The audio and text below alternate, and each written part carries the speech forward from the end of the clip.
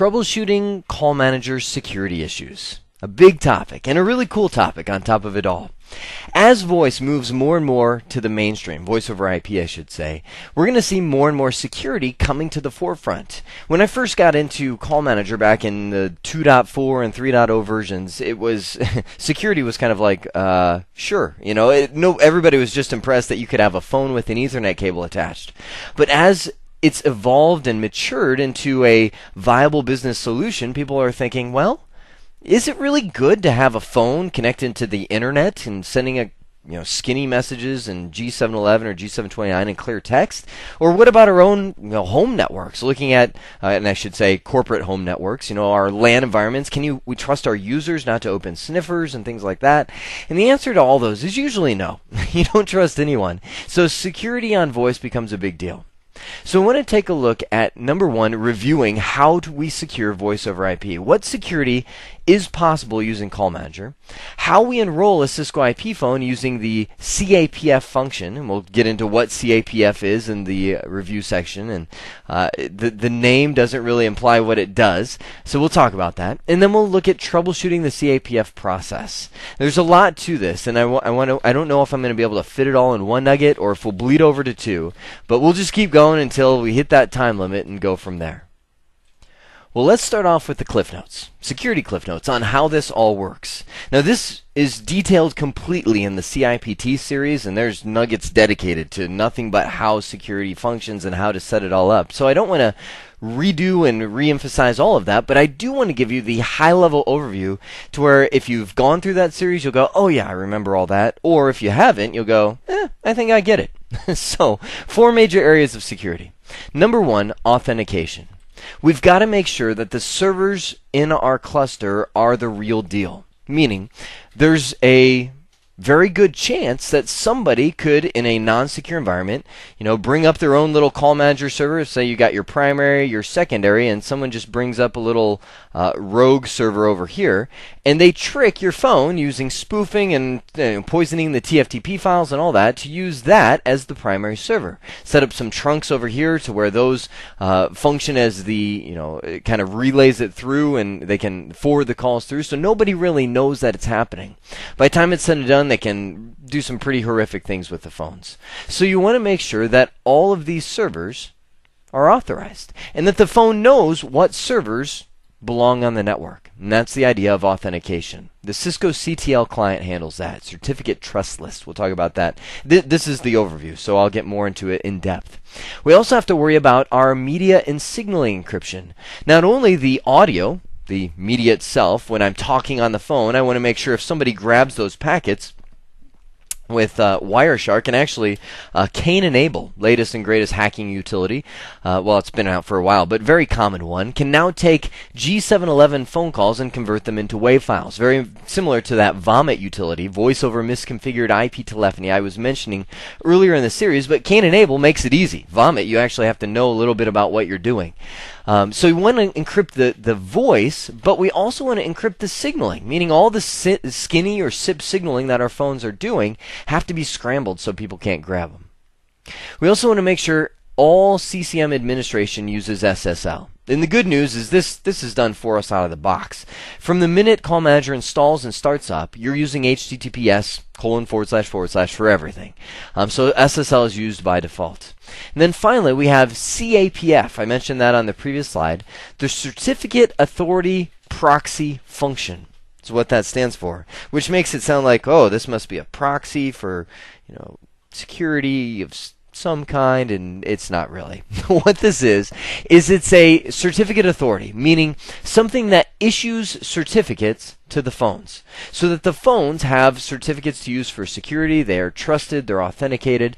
It's essentially the backwards authority to not only say the phone needs to trust the servers and know, using the CTL client, what servers are allowed in the cluster, but the servers also need to know, hey, you are an allowed phone, and I trust that you are allowed on this network. Alright, here is my challenging slide for the series. I'm going to attempt to explain how the IP telephony security thing works in one slide. There will be more slides, but it'll just get into more of the specifics of this. So here's the idea. We've got phones. And they need to communicate with TFTP servers, publishers, subscribers, and let's not forget other phones as well if we're talking on the phone to somebody. And we want to be able to communicate securely. So we want to encrypt all of the data going between them. Now, the way that we need to do that is by using an encryption key, or I guess specifically an encryption formula. Now, there's two types of encryption that we can use. There is what's known as asymmetric and symmetric. Asymmetric is super secure, like insane level of security, because you actually use two different keys, one for encryption and another for decryption. Now, insane level of security also means insane level of processing time. So we just can't use asymmetric encryption all the time, because while it is very secure, it will kill the processor of all the devices using it.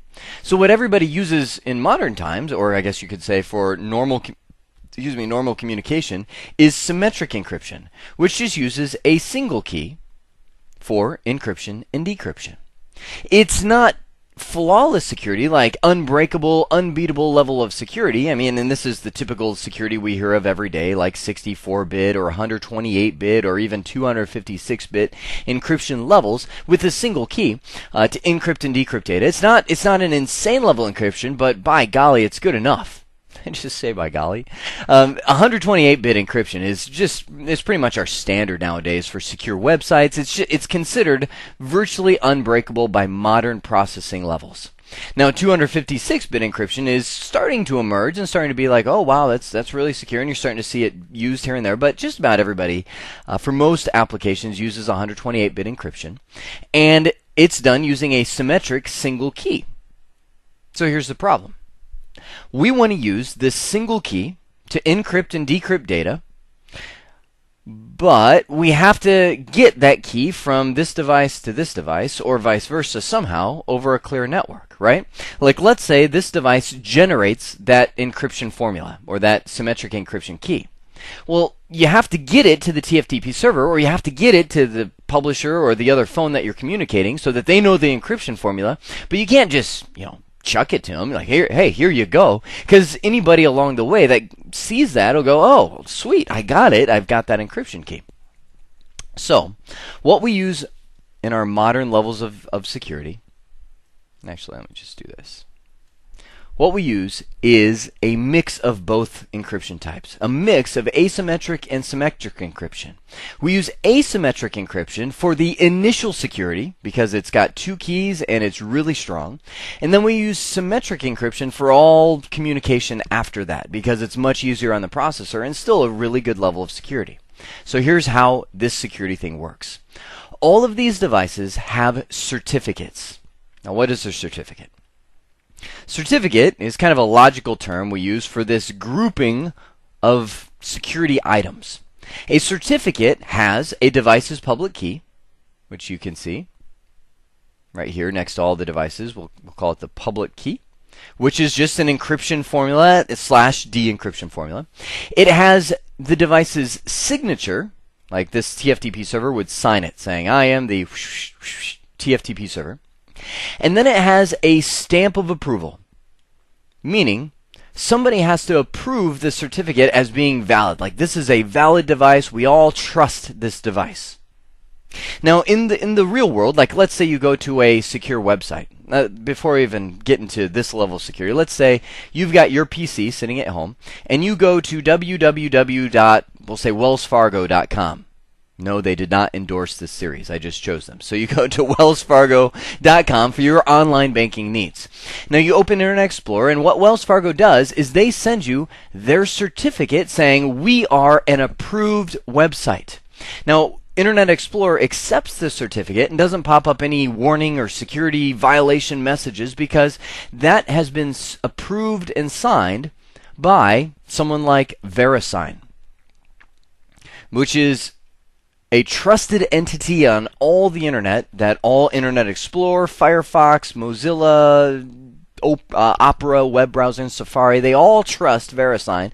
And VeriSign has been paid to go to wellsfargo.com and verify that they are the real deal. WellsFargo.com really is Wells Fargo. If they hadn't, then Wells Fargo would have to generate their own certificate. And I'm really mentioning this heavily because we're going to see that plays into our security for our voice over IP. Wells Fargo would have had to generate their own certificate, and what would happen is Internet Explorer would be like, whoa! And you've seen the message. I'm sure you have. When you're surfing the internet and pops up and it says, hey, this certificate has an error, and it gives you this listing of all the errors, and it says, this certificate was not signed by a trusted entity. That's usually what it says. And people, this is how good our security works, right? We all are like, yeah, okay. And you get to your website because that's what you really want to do. But the point is that the certificate wasn't validated by somebody paid to say that these people are who they say they are. So let's continue the story. You go to WellsFargo.com. They send you the certificate. Internet Explorer goes, yep, it's an approved certificate. I won't pop up anything. Yep, it's Wells Fargo. They've signed it. And yep, we've now got this public encryption key. Notice I said encryption key that we can use for our session. Now, this public key is well known. Anybody going to WellsFargo.com can get this encryption key. It's you can grab it. So here's what happens. Internet Explorer will then generate a session key. One of those symmetric keys, right? Security is not as strong. We'll say it's 128-bit level of encryption. That's typically what's used. Generate a session key which can be used to encrypt and decrypt data. It's a single key system.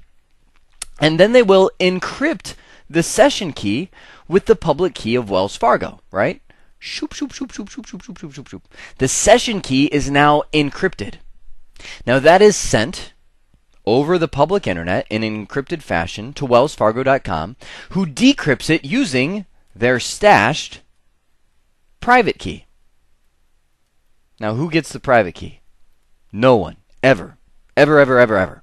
Only that server has the private key, because if that were to get out, all the security that Wells Fargo would have would be compromised. People would be able to break the encrypted session keys, and thus would be able to get the session key and get to what people are doing on the web. So no one ever gets this private key except WellsFargo.com. Oop, their server and their server alone. So they decrypt that session key that you just sent them. Now let me unscribble it. Unscribbled. So they now have the session key over here that you generated, and then that is used for all future communication during that session. As in, if you were to close Internet Explorer and reopen it, your secure session would be done, and you would have to generate another session key. That's why it's called a session key.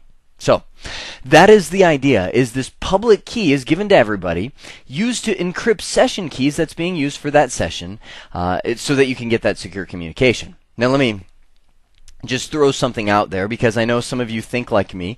When I first saw this described, I thought, oh, whoa, wait a sec. You can't do that. You can't give this encryption formula out, this public encryption formula, to the general public world and say, that's now secure, because can't somebody get this and figure it out? I mean, I've taken algebra, right? 1 plus x equals 9 plus, 5, and we figure out what x is, right? There's my advanced formula. So that x, it would equal what, 13? Right? I got it. See, can't you just get this little x plus 5, 9 formula here and just figure, reverse it and now get what the private key? Can't you reverse generate that system? And that is why people far smarter than me, and I'm glad for it, are the people who came up with these public keys. It is feasibly impossible to get the private key just based on the public key, because they're using stuff in there far beyond typical mathematics and logarithmic functionality, Diffie-Hellman algorithm stuff, right? This is beyond my brain, so I can't even describe it to you. It's beyond your brain, most likely, unless you can handle stuff like that. There are volumes of books written on why you cannot reverse engineer this public key, but just take my word for it, or take some time and read some books. It is feasibly impossible to get the private key if you just have the public key. So that is why the security of the world, all our internet security, is based off of that algorithm, and it's still to this day not able to be broken. So with that in mind, that's the idea of certificates and how this public key system works. So now let's bring the focus back to our voice over IP network. With that description of how it works on the internet when you're surfing wellsfargo.com, it's the same kind of thing, but applied into a voice network. All of these servers have certificates. But notice, I mentioned up there, they are self-generated certificates, self-signed certificates. So everything about these certificates just have self written on all over them. The TFTP server came up with this public key.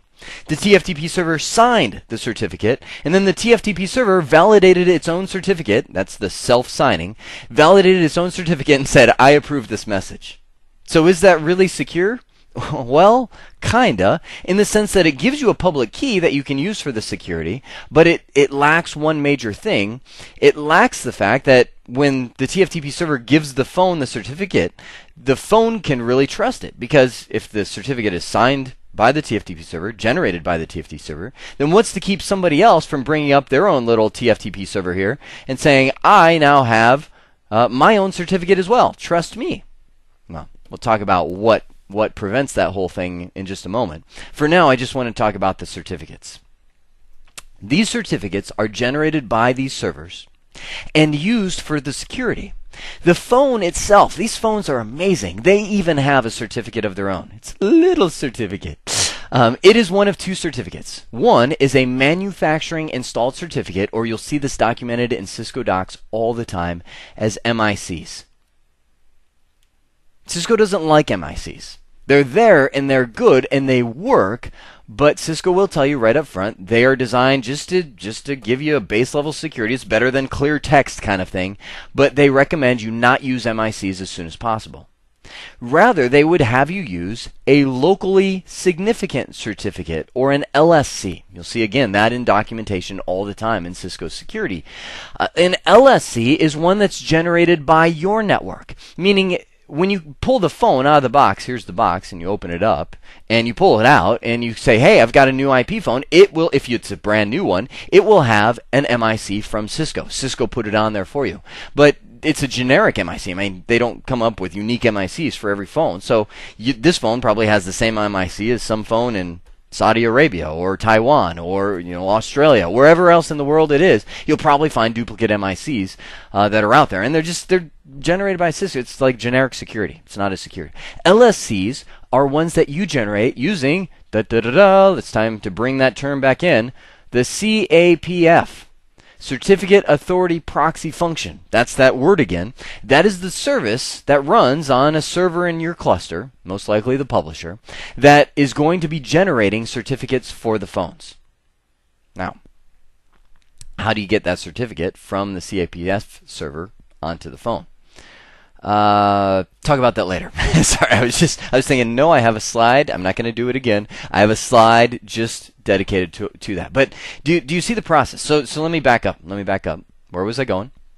I was going right here. How does this whole thing work? Well, if the servers have certificates and the phones have certificates, then that's all we need. Here's the idea. We've got a phone that makes a call to another phone. First thing that happens is it signals to the call manager, right? So it will get, through magic, we'll talk about it in a second, it gets the publisher or the subscriber, whatever server it's using, it gets its certificate. So it has the public key of the publisher. So this phone generates its own little session key. Remember that symmetric encryption, just like the websites we were talking about before? Generates a session key, encrypts that using the public key of the server, and sends that up here. The publisher decrypts that session key. Ta-da! We now have the session key that it can use for the skinny signaling. So now all the signaling that will be passing between the publisher and this phone will be secured using that session key, and now we've got secure signaling. Two phones call each other. Ring, ring. They both communicate, do the same thing with the server, get their secure signaling, but now the server, we'll say the publisher in this case, will pass the session key over to this phone securely, to where now these two phones have a session key between each other, and they've got that shared session key, and they can make a phone call securely, encrypting all of the RTP audio, all the codec G711, G729, whatever they're using, can be all secured using that session key and communicated between those two. Now, isn't that pretty cool? That's the basics. That's the basics of how the security works. So now we get back to that question I brought up just a moment ago. How do you know which servers to trust? Meaning, if the publisher, the subscriber, the TFTP server, all these servers generate their own certificates and they're all self-signed, so there's no real authority saying these are the good servers, how do they get trusted? I mean, how can you really trust those servers? Well, that's the idea of the certificate trust list, meaning each phone will get a certificate trust list. And I've got my little scroll here. This scroll represents who is the trusted servers in the cluster. On that certificate trust list, for instance, it might have the publisher listed out, and it'll have the publisher's certificate. It'll say, this is the publisher. It has this name, this IP address, this public key, this, other stuff, other unique stuff that identifies that publisher. So if some other server, I was mentioning someone brought up a rogue publisher or rogue TFTP server, another TFTP server comes up and says, it's me, I am the TFTP server you want now, I've got my own certificate as well. The phone will look at that and go, whoa, you're not the same guy. You're not the same guy as what I had on my trust list here, my certificate trust list on the scroll. So I'm not going to trust you. I will reject you as being an authoritative server for the network. So how do you create the certificate trust list? That's where you use the CTL client that ships with Call Manager. It's a little application. It's part of the, if you go to that little add-on screen, the plugins, you run it on Windows. And what you do is you actually import all of the certificates from the servers that you trust. It's a one-time thing. You go through and you say, I trust that publisher, I trust that subscriber, I trust this, I trust that. And I say all these servers and I import them into this CTL client, and that will generate the scroll. It'll generate that list that is sent to all of the phones. Now you guys remember, let me bring it up again real quick. Give me a second. You guys remember this phone? It's booting up right now. One of the messages that it had, let me go to the status and hit status messages. It said CTL update failed. No CTL install. CTL, and we're going to get these messages all the time because my cluster right now is not set up for security. So the phone itself is saying I'm expecting, or I'm hoping, not really expecting, but I'm hoping for a CTL list so I can say who's trusted. But since you're not secure, I'm not getting one. No CTL installed. The update failed. I'm not getting one, so I guess I'll just trust everybody. This network that I'm running right now is not secure because I don't have a certificate trust list. I haven't used the client to generate that list. So the phones are always looking for it. And as soon as they got one, then they will only trust the servers that are in that list. Now, what if you add another subscriber to the network in the future, or you take a publisher out and put a new publisher in? Well, that means you have to go and regenerate this list. You have to add them to that list, regenerate it, send it out to all the clients that will need that list. And sometimes it can be a pain because, for instance, the TFTP server, I don't know if you can see, it's very little. It says TFTP right here. The TFTP server is in that list, and that's how the phone gets its CTL list. So if you change your TFTP server and swap that guy out, you have to generate a new list, but it's not going to trust the TFTP server that gives it the list. So you actually have to erase the CTL from all the phones. It's a pain. You have to erase the old one, create a new one, import them all. But who said security was easy and that security would not be a pain? It is very painful, plenty of time. So this certificate trust list is how the phones know what servers to trust. Now let me talk about the specifics of getting the Cisco IP phone secured. Two ways that they can have a certificate. One is they can get the MIC from Cisco. Remember that manufacturing installed certificate? That is the one that ships with the phone, and so I guess you could say that phones are secured out of the box. They have a certificate, it's got a public key that it can exchange with the publisher, it can do security out of the box, at least the new ones. The old phones don't have MICs. The second way that they can get secured is by using the LSCs, the locally significant certificates. These are the ones that you generate using the CAPF, and there's two ways that you can get these to the phones. One is you can do an auto-deploy system. And what that means is you take a little more risk and have a little less work. The phones on your network, here's your network, all the phones that are attached, can be issued a LSC certificate all at once from the CAPF on your publisher server, the certificate authority proxy function. You can go in there and say issue certificate now, and immediately all the phones, well, as time progresses, all the phones will download and get a locally significant certificate that they can use to secure their communication with all the servers and phones on the network. Now, the auto deploy takes a calculated risk by saying, I am assuming that all the phones plugged into my network right now, when I click this deploy button, are good. And if they are, that's great. You've now secured your network. But if there's a phone on your network that somebody just plugged in and got an extension, it's a little rogue phone sitting in somebody's cubicle, well, that will just get a certificate and now move its way in as an approved phone. See, one of the good things about these certificates functions is you can say, down the road, once I've done this auto deploy and all the phones have certificates, somebody else adds a phone to the network. Here's our rogue phone. It's going to come up and say, sorry, you're rejected. You don't have a certificate. You can't communicate with these phones. You can't communicate with the servers. You are not a blessed phone to have a certificate from the CAPF. So if that phone happened to be plugged in the network and got one, now it's in. It can communicate. The manual deployment method, which is a little more work but less risk, generates a code for every single phone. So when you go to the phone and you turn on the security from the call manager, under the phone itself it will say, okay, the security code is 159211591 or something like that. And you actually go to that phone physically and go to the security screen, say download CTL or enable security, turn it on from the phone, and then type in that code, at which point it communicates with the call manager, says, here's my code, it verifies this is the code indeed, I will now send you this certificate. So you can imagine in a network of 1,000 phones, it's going to take you a little longer to do it that way.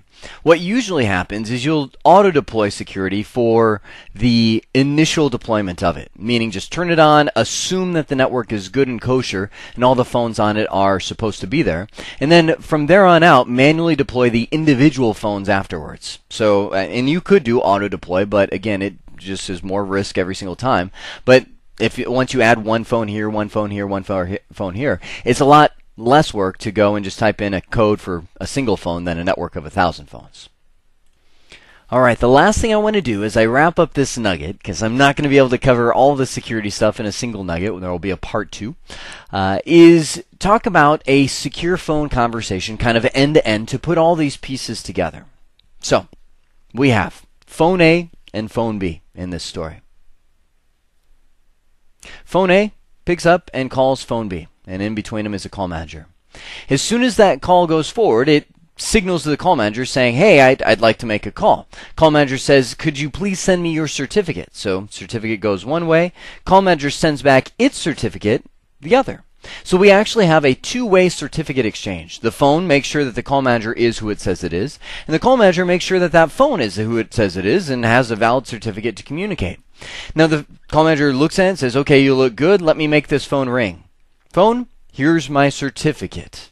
So this is third exchange. Phone comes back and says, great, here's mine. Fourth, now ring. Ring. So you've got the phone ringing, the communication going through. Now, in between all of that happening, the phones generate their TLS session keys. That stands for Transport Layer Security. That's the little symmetric encryption key, encryption/decryption/hashing. Hashing makes sure that nothing changes in the flow of the conversation, like packets don't change from end to end. So they generate their session keys and send them to the call manager, now encrypting it using the public key that the call manager sent it. So now we have the session keys sent over to the call manager, that's this guy right here, and the call manager connection is now considered secure. The call manager then sends those session keys down to the phones, who do some magic, put all the keys together, and generate the session key that's going to be used to communicate between the two of them. Now the call is established between the phones. The call manager generates and sends, and here we've got the secure RTP. You'll see SRTP, that's encrypted RTP audio, session keys to the phones. The phones now have that generated key, that's what I was talking about, I was getting ahead of myself, that they can use to encrypt all that RTP audio between them. They can now communicate using secure keys. And since we've had this exchange, the call manager's got the session keys, the phones have derived their own session key, everything is secure for that session. As soon as you hang up, Those session keys are flushed, never to be used again. So the next call will have a completely new set of encryption keys generated by the phones and even used for signaling between the call managers. So this is a very secure system. And as I mentioned, that's where I have to leave things. I didn't get very far at all. There won't be a part 3 though. I think I can wrap up those last 2 in the next nugget. What we have seen is how to secure voice over IP a review. And I'm really hoping that gave you a good either cram session review of the CIPT series where I dove in and talked about all that security in all its glory. And if you haven't seen the security before, I hope you now have a good idea and go, oh, okay, I've got a good idea of how it works and the processes behind it. Because you'll need that knowledge as we start getting into the enrolling the phone, how to make this security work. Then, of course, the troubleshooting process. So for now, I hope this has been informative for you, and I'd like to thank you for viewing.